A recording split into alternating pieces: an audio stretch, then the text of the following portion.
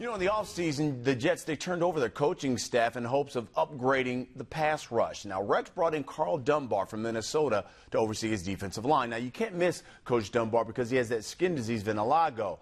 But once you spend some quality time with him, you quickly realize how he has turned that Vikings front four into one of the most feared pass rushers in the league. And his goal is to do the same thing here with the Jets. So here's Coach Dunbar, mic'd up. Hey, let's go get on the sled. Hit! Reese! Hit! There you go. We should be able to get that goddamn dummy up now. I'm a fun-loving guy, but when the lights come on and you're in between the white lines, it's time to hunt. Give him a little distance to come off the bat. What you do on contact? Drive your feet. Do not tackle to the guy, tackle through the man. Tackle through him. Let's go. The more you bleed during wartime, the less you bleed during peacetime. So I really do believe in practicing hard because the game is so much easier than practice. Quick. There you go, pick up those feet. There you go, MTV. I think this year we're trying to say, hey, we need 2 sacks from the D-line every game. And you get 2 sacks from the D-line every game, that's 32 sacks at the end of the season. So you got to shuffle those feet to get off, right, because you're pressing a little bit. Say it. Hit. Freeze. There you go. You got to move those feet. Now, if you're on the field, you got to be able to take advantage of the opportunities you get. And I think that's the thing.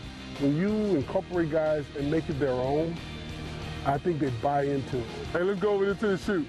As I tell my guys all the time, it's certain things I earned, and I think I earned the right to be a coach. So when we here on the field, they call me coach. Now, if they see me somewhere else, they can call me Karl or Dunbar, whatever. But I like to be addressed as coach because I'm a ball coach, and I love that. There you go. Great job. You know, when I look in the mirror, I really don't get into the skin discoloration or anything. I just see Karl Dunbar. And this just didn't start happening to me till I was maybe 11, 12 years old. I got one little spot here that I got one over my eye. And you know, kids can be cruel. I knew when I went home, my mom loved him, my dad loved him, the people who were kin to me loved me. Yeah, people that didn't know me ragged on me, and if they got close enough, they might have got hit in the mouth. But I think I always felt good about Karl Dunbar. Squeeze him down, you got this A gap or this B gap, and wait on him. If he throws the ball, you guys get your hands up. You guys do what?